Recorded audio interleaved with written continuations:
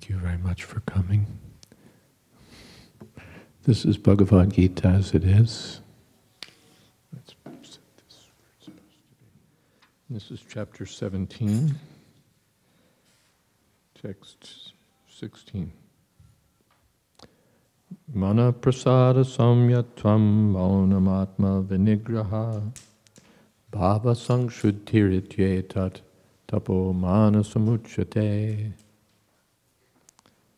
Satisfaction, simplicity, gravity, self-control, and purification of one's existence are the austerities of the mind. Purport. To make the mind austere is to detach it from sense gratification. It should be so trained that it can always be thinking of doing good for others.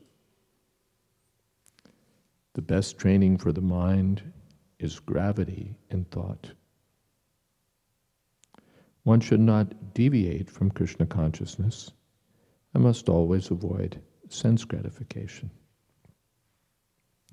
To purify one's nature is to become Krishna conscious. Satisfaction of the mind can be obtained only by taking the mind away from thoughts of sense enjoyment. The more we think of sense enjoyment, the more the mind becomes dissatisfied. In the present age, we unnecessarily engage the mind in so many different ways for sense gratification, and so there's no possibility of the mind's becoming satisfied. The best course is to divert the mind to the Vedic literature, which is full of satisfying stories, as in the Puranas and the Mahabharata.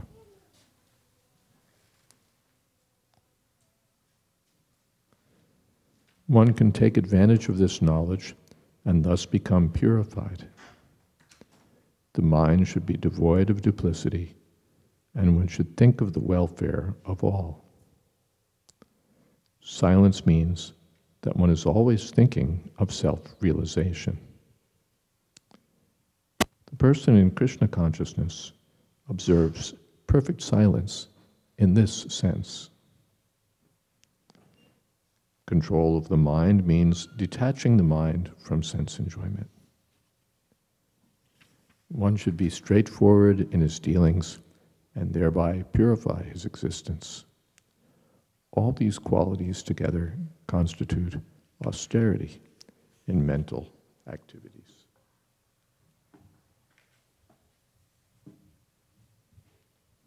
Om Jnana Timirantasya Gyananjana Shalakaya Chakshrin Militam Jena Tasmai Shri Gurave Namaha Shri Chaitanya Manobhistam Stapitam Jena Bhutale Swayam Rupa Kadamahyam Tadhati Shapadantikam Pandehang Shri Guru Shri Jatapada Kamalang Shri Gurun Vaishnavamscha Shri Rupam Shagrajatam Shahagana Raganatan Vitam Stam Sajivam Sadvaitam Savadhutam Parijana Sahitam Krishna Chaitanya Devam Shri Radha Krishna Padan Shahagana Dalita Shri Vishakhan Vitamscha He Krishna Karuna Sindho Dina Bandho Jagatpate Gopesha Gopika Kanta Radha Kanta Namostute Taptakam Shana Gaurangi Radhe Vrindavaneshwari Prishabhanu Sute Devi Pranamami Hoti Priye Vancha Kolpatarubhyascha Kripa Sindho Bhyevacha Patitanam Pavanebhyo Vaishnavebhyo Namo Namaha Shri Krishna Chaitanya Prabhu Nityananda Shri Advaita Gadadhar Shivasadi Gaur Bhaktavinda. Hare Krishna, Krishna Krishna, Hare Hare, Hare Rama, Rama Rama, Hare Hare. In this portion of Bhagavad Gita, Krishna's describing the situation of faith or one's attraction to different activities and different modes of nature, austerity and goodness, passion and ignorance, charity in the three modes, eating according to the three modes of nature, sacrifice, did I mention sacrifice in three modes of nature? These are all described here. In this, within the chapter, here Krishna is describing threefold austerity in the mode of goodness. Austerity of the body, austerity of the mind, and austerity of speech. Austerity means undergoing some voluntary trouble or inconvenience for the purpose of advancement. Materially, Hiranyakashipu underwent severe tapasya or austerity to obtain boons from Lord Brahma. Or from another point of, another mundane example, I think Thomas Edison was trying to invent the light bulb. So he was trying this, he was trying that, he was trying in a different way, burning the midnight oil, as they say, since there was no electric light at that time. So he was going through so much trouble to obtain some result. Sports competitors undergo a lot of trouble. They regulate their diet, they regulate so many things about their lives. They practice very intensely to obtain some result. So austerity makes things happen, or one accomplishes things through austerity. And austerity involves this sort of voluntary inconvenience or trouble or, for the sake of achieving something. And that can be in ignorance and passion and goodness, according to what one wants to achieve. If one wants, like austerity and ignorance is described elsewhere, or 2 verses later. 3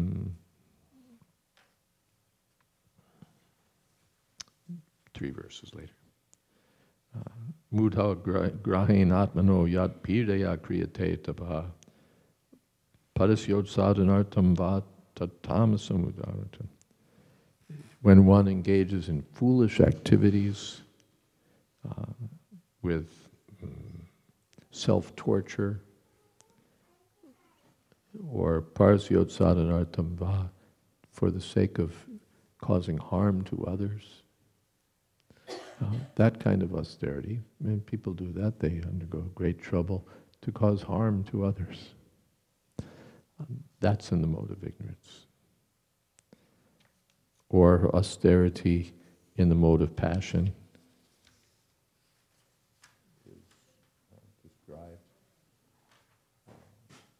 Satkara mana pujartam tapo dampena chaivayat kriyate tariha proktam rajasam chalamadrivam. When austerity is performed with great pride and with for the sake of gaining respect and honor and worship, that's in the mode of passion. Then there's austerity in the mode of goodness. That's what we're reading about today. There can be austerity of speech, austerity of the body, austerity of mind.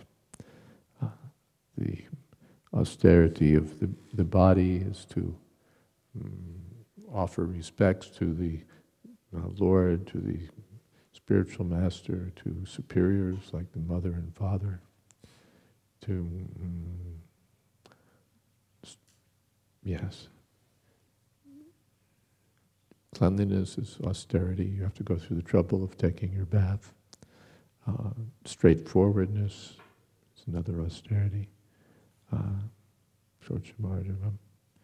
A brahmacharya, to live as a brahmachari. Then austerity of speech is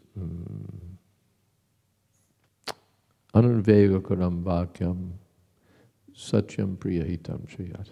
To speak in such a way as not to agitate others, not to disturb others. To say something which is true and which is pleasing at the same time. Svadhyaya abhyasanam chaiva, or to recite Vedic literature. This is all austerity of speech. Manmaya tapu uchate. Now, austerity of the mind. Prabhupada says, austerity of the mind is to detach it from sense gratification. Prabhupada has a phrase that he sometimes has used, agitating the mind for sense gratification. Agitating the mind. Elsewhere in the Bhagavad Gita, Prajahati yada kaman sarvan partha manogatan. The sign of a self-realized person is he gives up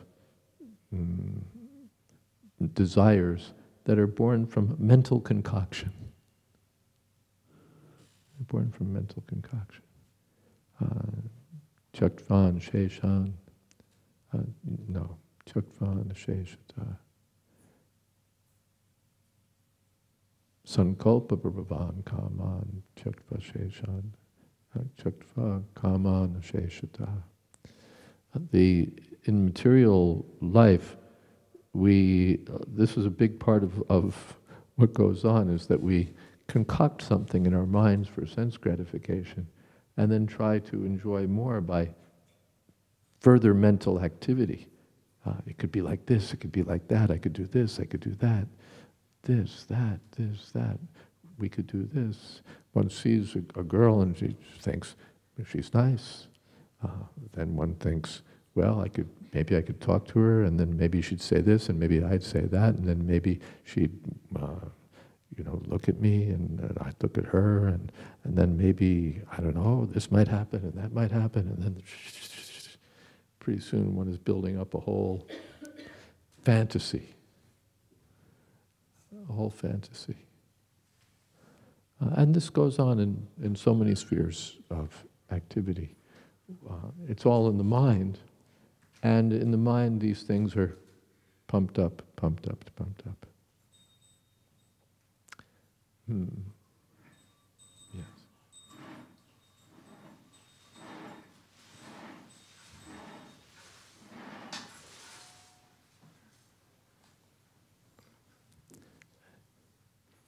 We dream up so many things for sense enjoyment, and then when we actually go after sense enjoyment and it doesn't match what's gone on in our mind, then we become disappointed or angry or frustrated. It was supposed to be this, but it's only that. Because the mind has cooked up such an idea of enjoyment that it can never be fulfilled. Asha pasha shatayar baddha kama krodha parayana. Asha pasha shatayar baddha means thousands and thousands of desires. We think about this, we think about that. Wouldn't this be good? I wish I had that. And on. The mind is busy, busy, busy, busy, busy. Cooking up something. Or, more subtly, some intellectual enjoyment.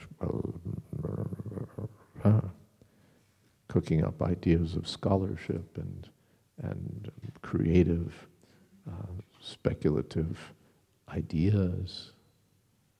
And maybe one is thinking, this will be appreciated, that will be appreciated. or this will defeat my predecessors, that will defeat my opponents.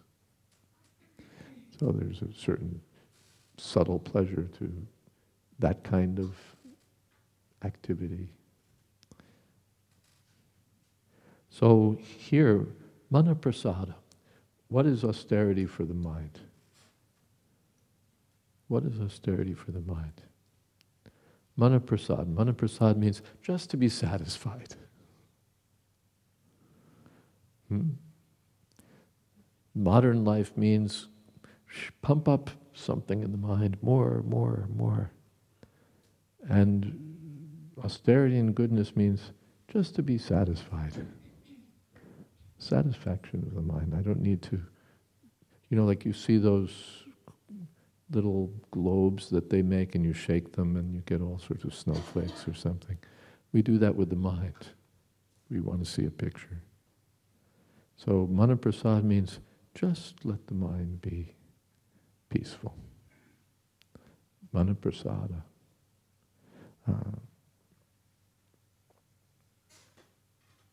Yes. Mana prasada. And how to make the mind satisfied? To give it, to let it be in Krishna consciousness. When the mind is Krishna conscious, prashanta, what is that? Prashanta shesha manoratantara.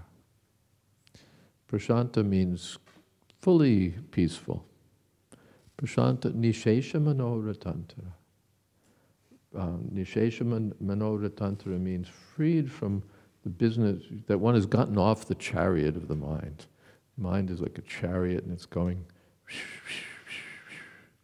And prashanta nishesha manorata means chariot is stopped. The chariot is stopped. Now we can be peaceful.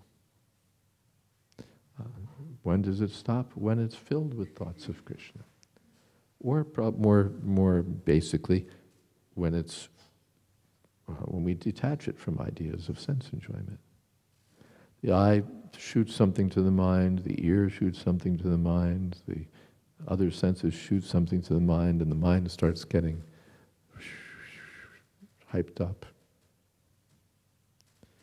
So detaching the mind from thoughts of sense gratification. What is that in the second chapter?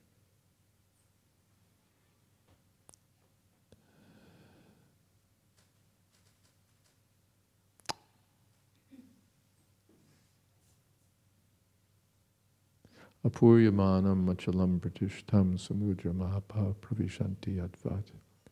Tadvat kama yam pravishanti sarve sashantam apnoti nakamakami. Kamakami is a very interesting word. It means desiring to desire, which is the same thing, hyping up our mind and trying to enjoy by shaking up the mind, by agitating the mind. That's Prabhupada's phrase, agitating the mind for sense gratification. Thinking of different ideas of sense enjoyment. Letting the mind, what is it when we read a book? It may be a book about philosophy, or maybe a book typically romance. So let's take romance for the example because it's easy. When we read some book about romance or about murder or about such things, then the mind gets into it. That's what the author is trying to do, is to capture your mind and get it going on the romantic encounter or the very dangerous business of, say, murder, what would you say, mystery and all of that. So that the mind is going and going and going and going.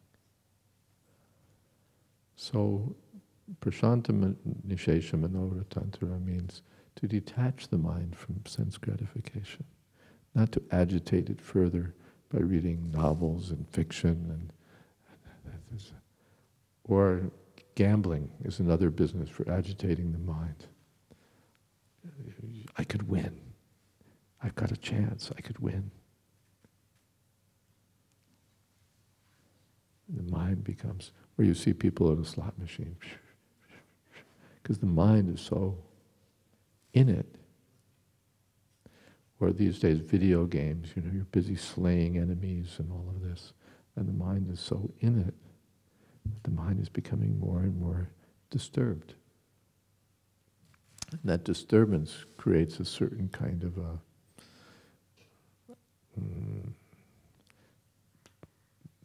gratification, or something. It's an experience, not gratification, an experience. Or people go on roller coaster rides, or similar rides. And what is it? Just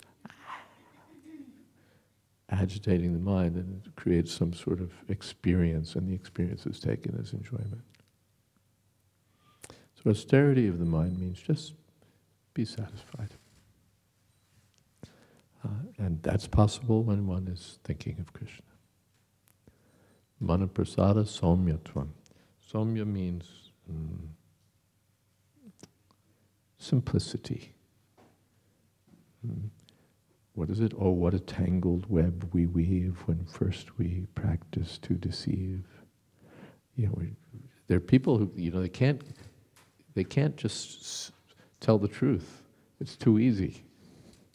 They have to, for no good reason really, present something other than the way it is.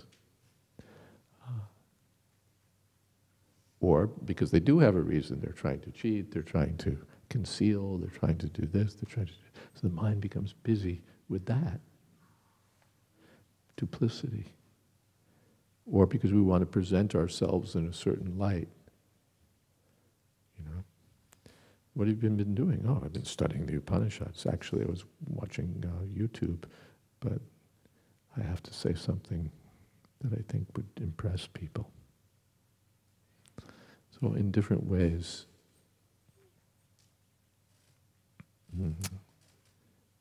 duplicity. But somya is another austerity of the mind.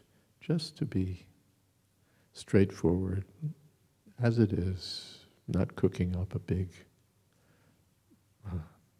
facade.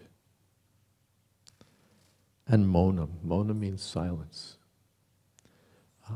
We've seen people who take a vow of silence, but usually they have a chalkboard or something, and they're still writing. Or they have a scratch pad. But real silence, Prabhupada explains, means just to talk about Krishna. To be materially silent. Not to be yapping about useless topics, which again agitate the mind. But simply to be talking about Krishna. There's so many wonderful topics. There's Bhagavad Gita, Srimad Bhagavatam, Chaitanya Charitamrita. There's so many Krishna topics, and one can speak about Krishna. That's also austerity of speech. Monam. Otherwise, if I have nothing to say, then quiet. Manaprasada somyatvam. Then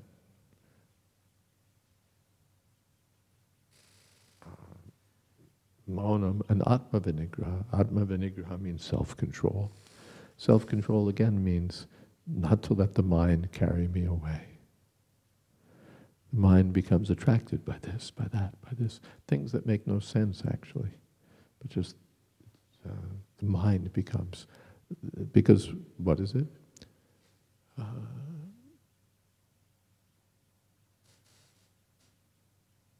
Chanchalahi mana Krishna pramati balavadritam tasyaham nigraham manye vayurivash. The mind is fickle, the mind is always going this way and that way. Chanchal means fickle. Pramati, and then it becomes crazy and powerful, and it's hard to say no. So Arjuna says, controlling the mind, it seems like controlling the hurricane. Stop. How will you do it? So Krishna says, samshayam mahabaho mano durnigraham chalam. Abhyasena tu kontiya vairagena chagriyate. Yeah, the mind is, yes, he says, it's difficult to control, but we can control it. What is that?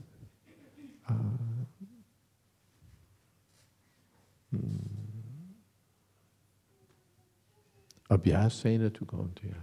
Prabhupada translates abhyas as suitable practice.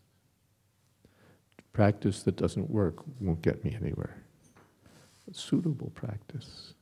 Abhyas. Abhyasa yoga yuktena cetasa nanagamina. Suitable practice. Hare Krishna, Krishna Krishna, Hare Hare. Hare Ram, Ram Ram, Hare Hare. This is suitable practice for Kali Yuga. And vairagena, detachment. So, then bhava samshuddhir, to purify one's existence. Tapo manasa muchyate. And again, Prabhupada says the best way to purify our existence is to detach the mind from needless thoughts of sense gratification. So, Jamunacharya prays, what is that? Bhavantam evanu charan nirantara prashanta nishesha manoratantara kadaham aikantika nichakinkara praharshiyashyami sanata jivata. My mind will be very happy when I'm engaged in Krishna's service. Just as my mind will be very happy when I'm engaged in Krishna's service. So, this is Prabhupada's message: chant Hare Krishna and be happy. The Hare Krishna mantra means delivering the mind from material existence. So we're meant to chant Hare Krishna and be happy. And I'll stop here and see what kind of questions there might be. Anutama Prabhu, Hare Krishna, nice to see you here again. Yes? Maharaj, you spoke about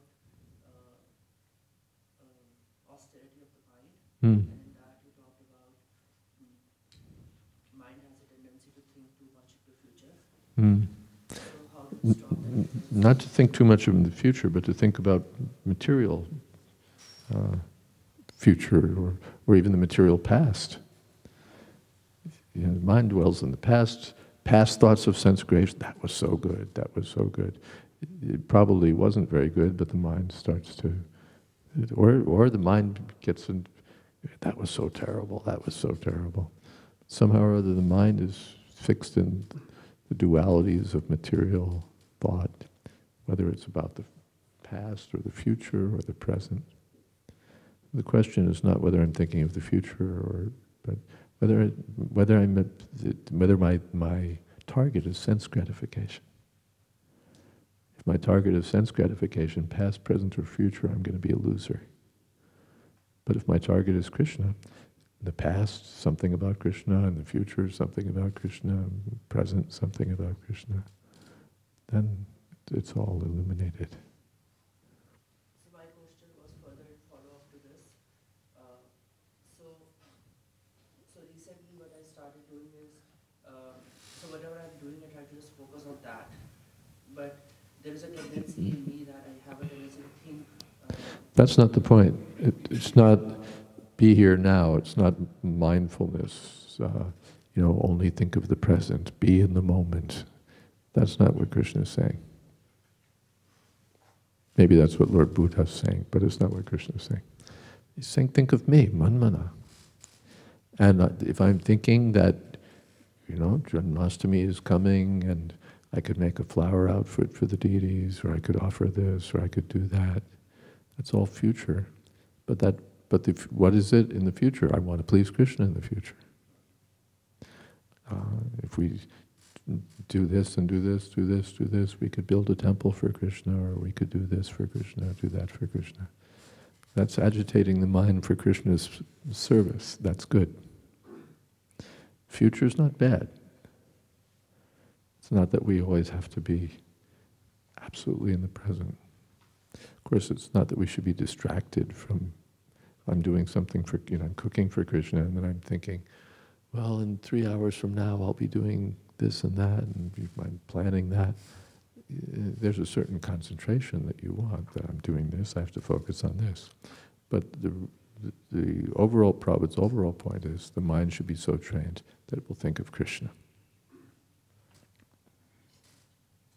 Something else? Yes? I'm kind of new to learning about practicing Krishna consciousness in my life. It's kind of an involved process for me to get here on Sundays and Wednesdays, so I have to walk a little bit and take the bus. Austerity of the body.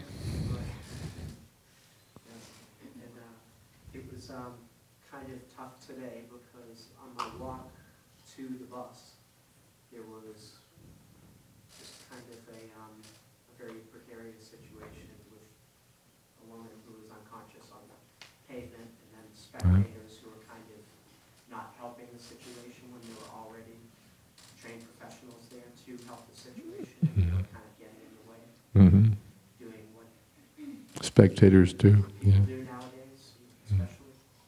And then on the bus, there was a hostile gentleman that was following the bus, and every time the bus stopped and the doors opened, he decided he was going to have kind of a really negative and hostile interaction with the bus driver who was just trying to do his job. And so it was kind of, I felt that my mind was kind of getting amped up, and it was kind of my fears, and I did have my beads, but I didn't think to break my beads out in either situation. But is there a way that, is there any advice that you give somebody like me? That's just kind of my first thought, isn't to go to Krishna, I guess. It seemed like you already answered your question, just remember that bead bag next time.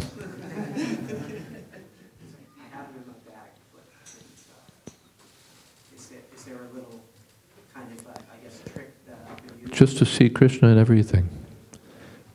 As we read Bhagavad Gita, as we discuss Krishna consciousness with devotees, then these things, even negative, will remind us of Krishna. Krishna says in the Bhagavad Gita, this world is full of miseries. So here's a woman who's unconscious on the pavement, so that's certainly miserable. And then the spectators are making it more miserable. So then I'll think of Krishna, that Krishna has said, this is the nature of things. Or some crazy guy following the bus and harassing the bus driver, so that I can remember the mode of ignorance. Krishna says there are 3 modes of nature: goodness, passion, and ignorance. Here's the ignorance page. The vivid illustration of Krishna's words in the form of the mode of ignorance. So everything for a Krishna conscious person, everything reminds him of Krishna.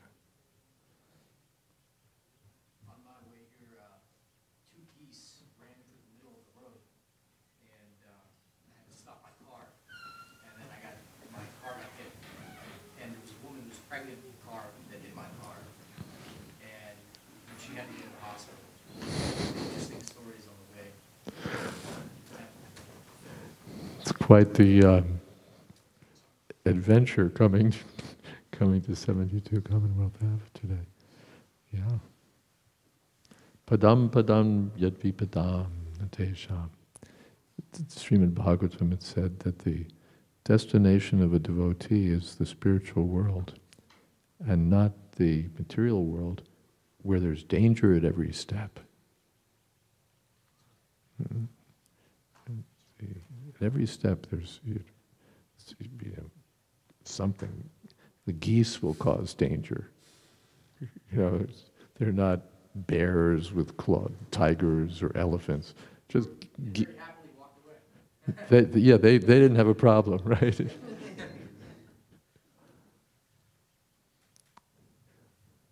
But on some other occasion, they might, they might be the ones that get run over or whatever. So whatever the situation, This is the material world, and the devotee sees the truth of Krishna's instructions as he's observing what's going on in this world. But, thank you for going through all the trouble of coming here, and illustrating what austerity of the body is, to undergo, or what austerity is. Austerity means to undergo some trouble. So to get here, you have to undergo some trouble. It doesn't, you don't just float in. Maybe you went through some more trouble, other people went through less trouble. We have to go through some inconvenience for to achieve our objective. That's austerity. But when the objective is to cause harm to others, and there are people who are thinking of, how to do that. They're busy thinking, how can we kill these people? How can we blow up those people? How can we rip off these people? How can we hack into the accounts of those people? And they're, staying up all night, thinking or planning or working on causing harm to others. So it's austerity, but it's austerity in the mode of ignorance. But your austerity is for the sake of pleasing Krishna, so that's transcendental austerity, or for the sake of coming closer to Krishna. That's spiritual austerity. Something else.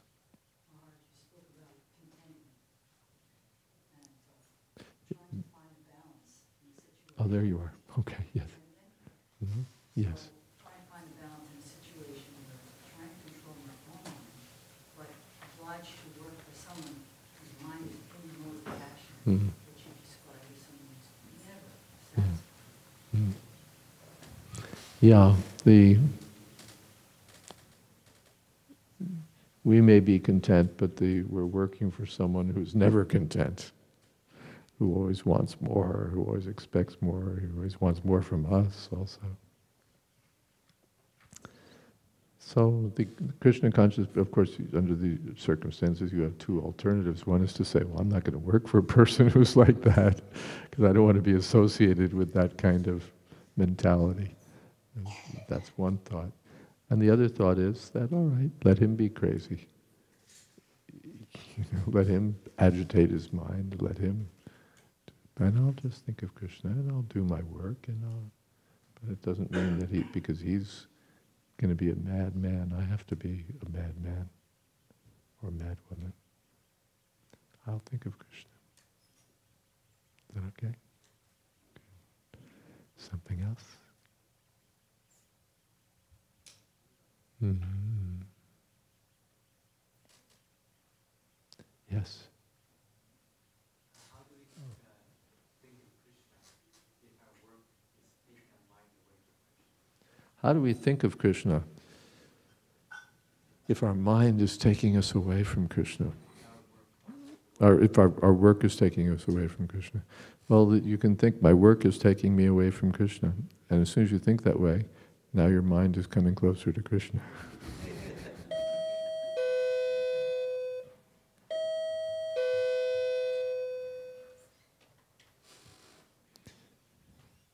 Even the gopis are thinking our family members are interfering with our meeting with Krishna. So then the impediment becomes a source of, in one sense, coming closer to Krishna. Yes, there was another, yes. Today I was completely absent-minded and I committed an offense. Is there anything that I could do at this point to steer that more in the right direction and possibly? You committed an offense inadvertently. Is there anything you can do to steer it in the right direction? You offended a person? No, I didn't realize I had my bead bag, my Java bag on. I took a trip onto the bathroom. Yeah. These things are not so serious. It's a question of, what's the word? training and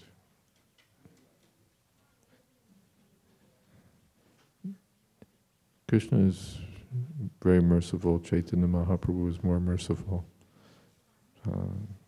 Probably taking our beadbag to the wrong place won't torpedo our spiritual life. We'll get another shot at it. But naturally we regret, I did the wrong thing. That's enough. And when we regret something, that purifies our situation. Just regret itself, which is good. You know, a person who can't regret anything is psychopathic. Really. The person who, they can slit somebody's throat and then, just keep going, that's psychopathic. A person who's healthy regrets things that he does wrong. This idea that you should just always feel good about yourself, it's the stupidest thing in the world.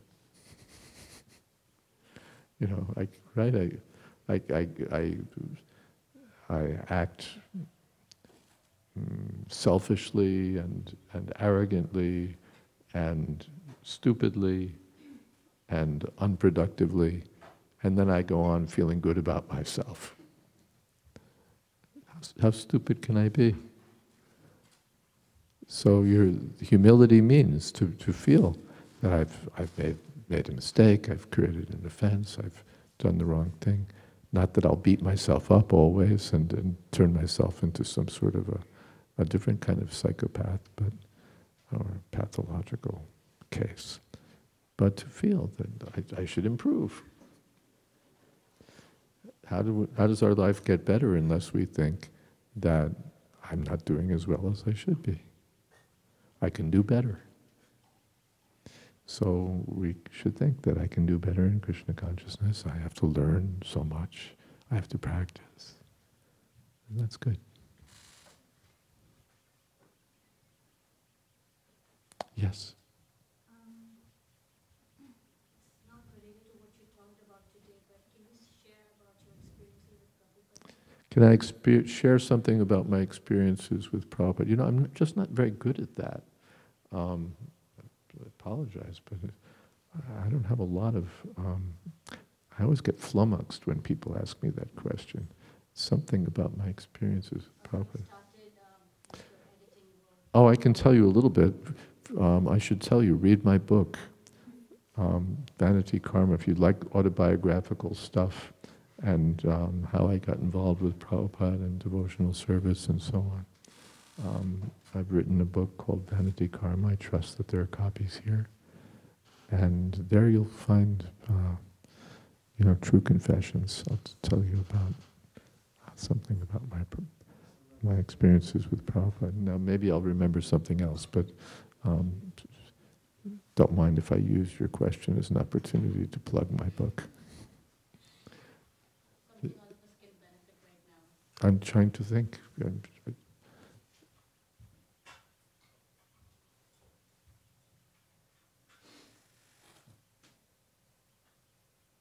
Some experience with Prabhupada.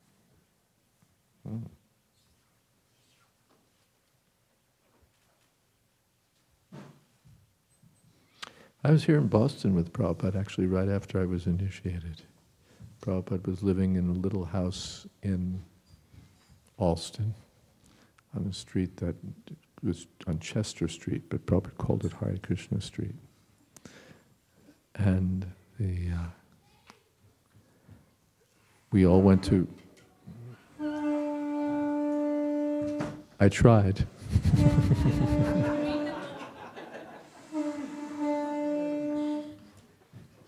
Okay, it's time for the Arti. Hare Krishna, glories to Srila Prabhupada.